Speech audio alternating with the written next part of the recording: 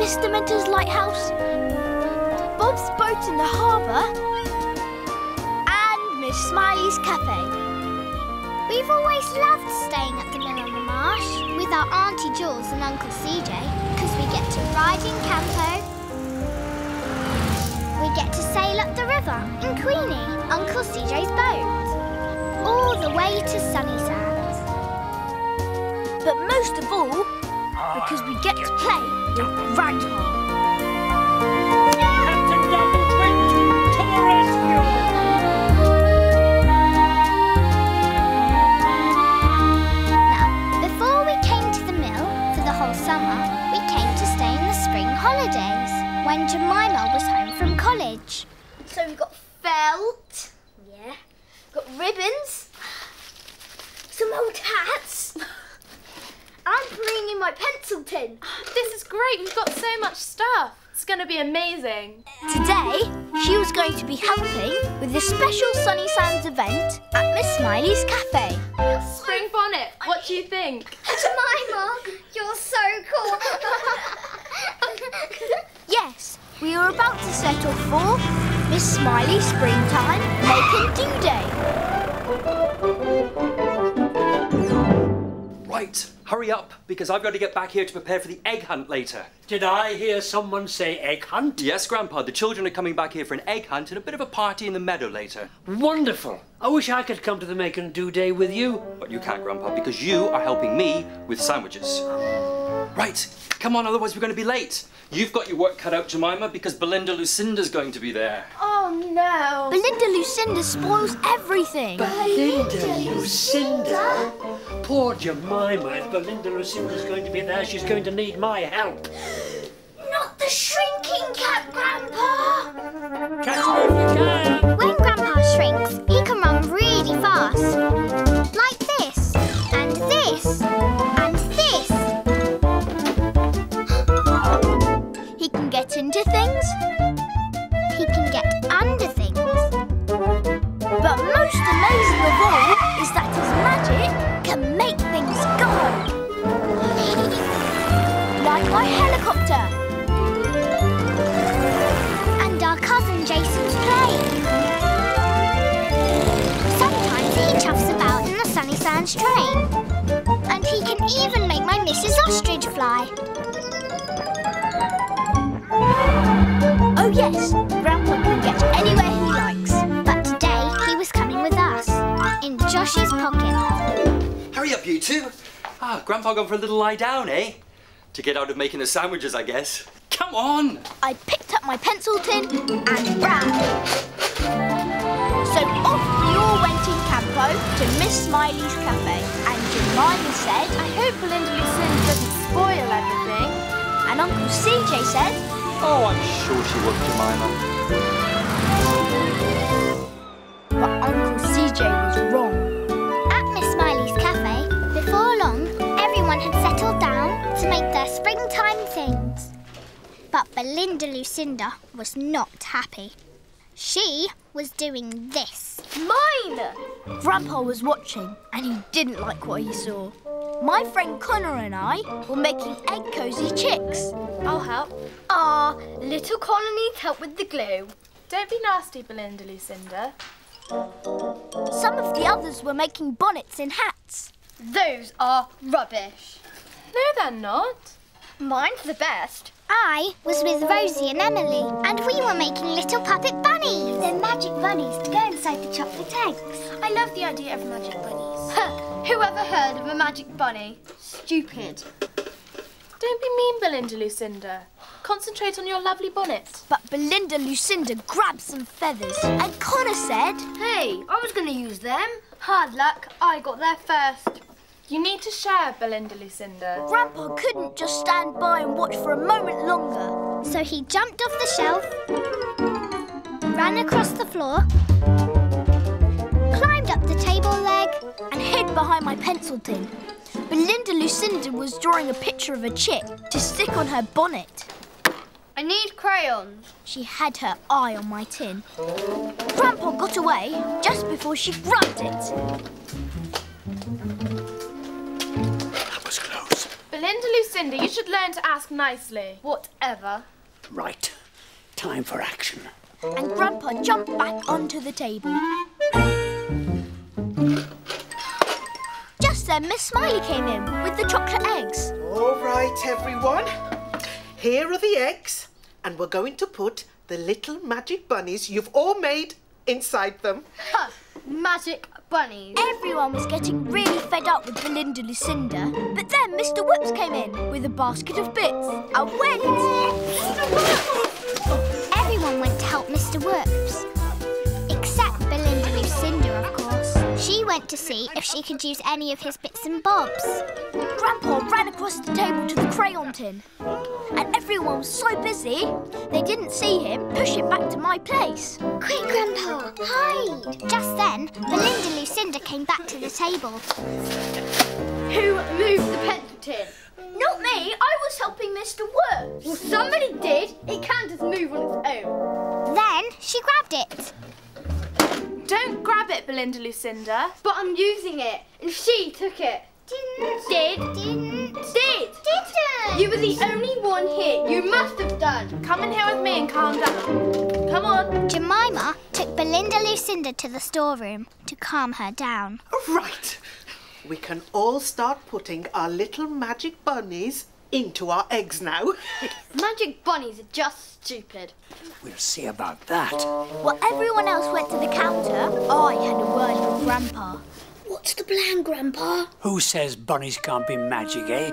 I'm going to need your help. Pass me your bunny. I'm getting in the bunny, and I'm going in an egg. And Grandpa crawled into the little bunny. Everyone had put a bunny into the half egg. Miss Smiley put the other half on top and Mr. Whoops wrapped it up. Here's one for Belinda's egg. Luckily, Miss Smiley didn't notice Grandpa's feet. Mr. Whoops wrapped the egg in yellow paper. And just then, Belinda Lucinda came back. Oh, we've put your rabbit in an egg for you, dear. It's the yellow one, just so you know when it comes to the egg hunt. I don't care about magic bunnies, or egg hunts, or girls who move pencil tins. I hate Miss Smiley's make and do day. Uncle CJ came to take us home. So off we went through the country lanes, over the bridge, through the ford, and back to the mill on the marsh. We were looking forward to the party with all our friends and the egg hunt. We were hoping Belinda Lucinda wouldn't spoil that. Uncle CJ had got everything ready, and soon Jemima had hidden all the eggs. Keep looking, there's plenty to find. Well done, Dad. You've done a great job. Did Grandpa help? No, Grandpa's been having the longest lie down ever. I haven't seen him all day, Jemima. At that moment we heard... Found it! Found my egg! I'm first! And Belinda Lucinda skipped off into the courtyard. She's in for a big surprise. Josh was right. Belinda Lucinda sat all by herself, eating her egg. Then she said, Huh, who needs a magic bunny? I just want to eat all the chocolate. Oh, you do you? Yep. Who said that? Hello? Hello? Belinda Lucinda couldn't believe her eyes. What? Was this a magic bunny after all? Yes, it's me. But- the magic bunny. But magic bunnies are rubbish. Oh, we're not rubbish. So tell me, you having a nice time? No, I'm having a horrid time. Well, you know what? People who don't share properly or be nice to everyone else always end up having a horrid time. So if I were you, I'd say sorry to everyone and be nice for the rest of the day. Okay, I'll try. I really will. Good. And the first thing you do is to give me to Elsie and say sorry for accusing her of moving the tin, which she didn't. I did. Right. I will. So Belinda Lucinda gave Grandpa, in a bunny, in an egg, to Elsie. You can have my bunny and the chocolate. I'm really sorry I was horrid. I know you didn't move the tin. Thanks. And Elsie ran inside with Grandpa as fast as she could. And Belinda Lucinda was nice to everyone, at last. Come off, Grandpa. quick.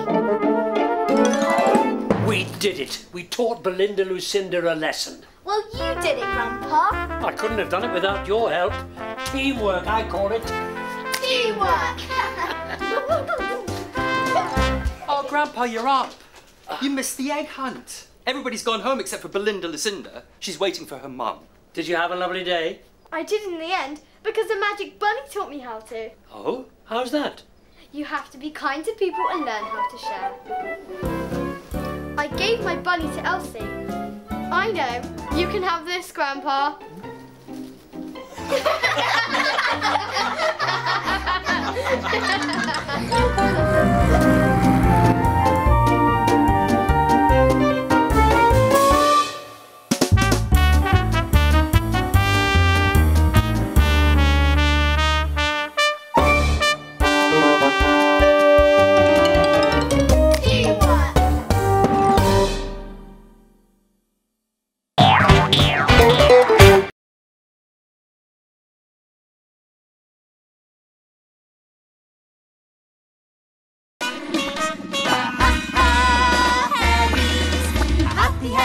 family in Hairyland, and we're the Hairyberries, telling all the stories and singing in a band. We had a little accident with our magic and turned the world hairy.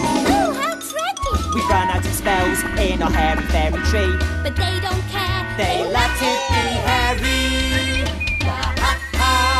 Hairies, finding all the laughter in Hairyland.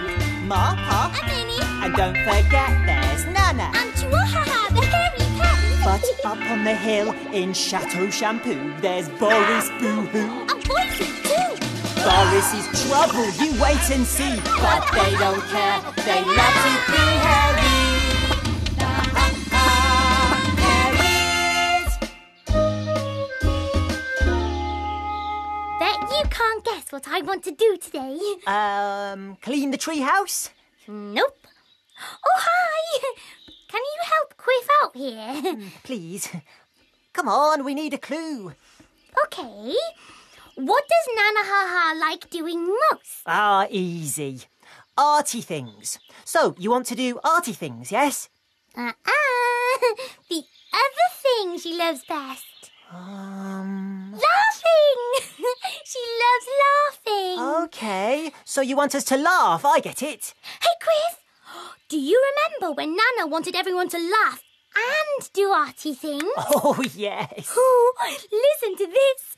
It's really funny. Well, it was a lovely sunny day at Nana's arty den. And Nana was skipping around, looking at all her funny paintings and sculptures. Nana's art always makes her laugh. And, being Nana, she wanted everyone else to laugh at art too. So Nana had written party invitations to everyone to come to her arty den. They all had to bring a funny picture that would make you laugh. This was the day of Nana's arty party.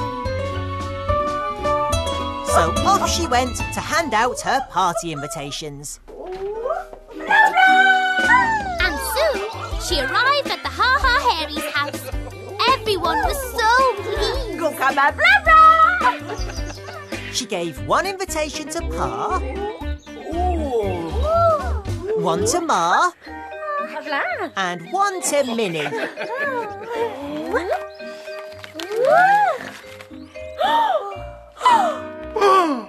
They'd love to come to her party. Nana hurried off. She had one more delivery to make. Up on the hill at Chateau Shampoo, someone was painting. Can you guess who? Boris Boo-hoo, what's he gonna do? Yep, Boris had decided that he was an artist too, but he wasn't laughing at his picture. Oh no! Boris was taking his painting very seriously. We were watching from the hairy cactus tree.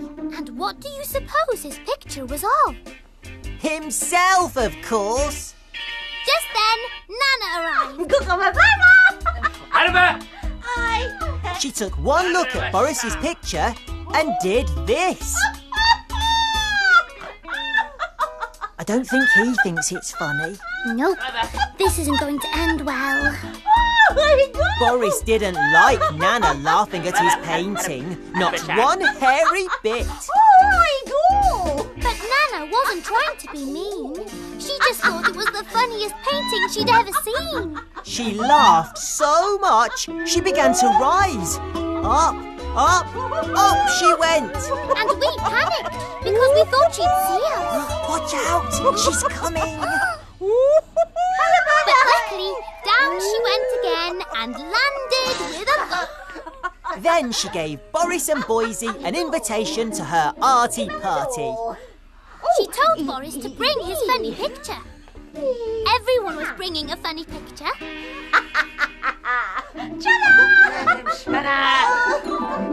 Boise really wanted to go to Nana's arty party and have some fun. Boris said that no way would he go. His picture was not funny. He told Boise that if he wanted to paint a funny picture and go to the party, then fine. So off went Boise to find Minnie. And we decided to follow Nana to the arty den. Follow me round Hairyland, round Hairyland. I am quick And I am Wiggy With a hairy-berry band. Nana had just finished making a huge hairyberry cake for the arty party. We popped up in the window box to see what was going on. Yum! It was nearly time for everyone to arrive. Nana had made a big sculpture. It was covered in a sheet. She couldn't wait to show it to the Hairies. It was sure to make them laugh.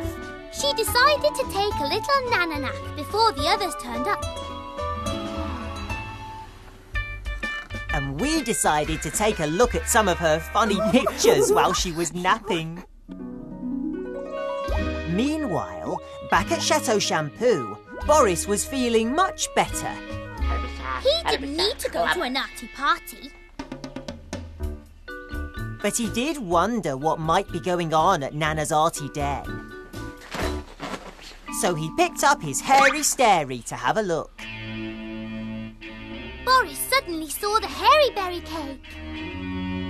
And he was very excited. Boris didn't want to go and laugh at us. He didn't want to have fun at a party. But he did so want some hairyberry cake. What he needed was a plan. Boris needs a plan, he needs a plan as quick as he can. He needs a plan, he needs it quick. He needs to plan a clever trick. What'll it be? What'll it be? What'll it be? And his plan was to take his picture to the party and let everyone laugh at it. At least he'd get cake. Nana was still napping when Boris arrived. I've got a bad feeling about this. Yeah, so bad I can hardly bear to watch.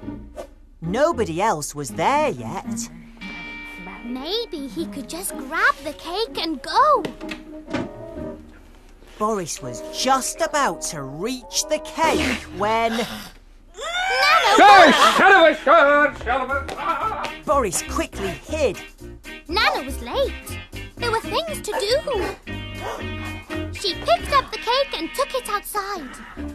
What was Boris going to do now? He couldn't get the cake and he was stuck behind the sculpture. You thinking what I'm thinking? Yeah. Oh, yes. Now it was time for Nana to move her sculpture outside. But then she saw Boris. Nana thought it was hilarious. Oh, good old Boris. Yes, good old Boris had come to the arty party after all. Boris picked up his picture. Nana was so pleased he'd brought his funny picture. And that he found it funny too. Except, of course, he didn't. Time for us to go outside, I think. Yep, that's where the fun will be. Boris had helped Nana take her sculpture outside. The Hairies were about to arrive, so Nana told Boris to hide. Then everyone turned up with their pictures. Ma and Pa had done a funny picture of the Flufferpuffer poo. Minnie had done a funny picture of a hairy hoglet.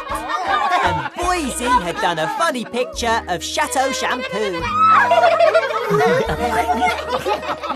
Now it was time for Nana to show them her hilarious sculpture. It was a giant, hairy cucumber. Everyone thought it was hilarious. But Nana shushed them. She had another surprise. What could it be? What was it? It was this.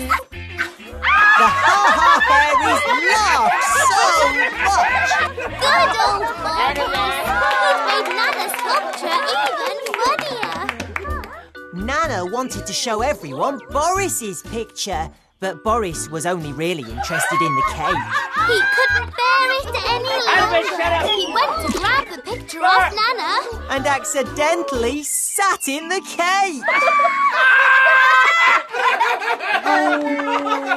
The cake's all over his bottom. Shush. The Ha-Ha Hairies thought Boris had sat in the cake just to make them laugh. He was such a good sport. This was the best arty party Hairyland had ever seen.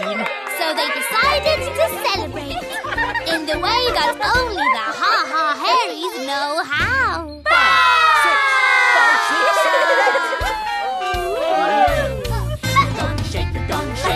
Shake, shake. You wanna shake, shake. Get ready to shake it with me. Do the hairy shake with me. And you shake it up high, and you shake it to the ground. And you shake it to the side, and you shake around. Then you shake your fingers, and you shake your feet. And you do the hairy shake, to the hairy shake with me. Do the hairy shake with me. Do the hairy shake with me. Do the hairy shake with me.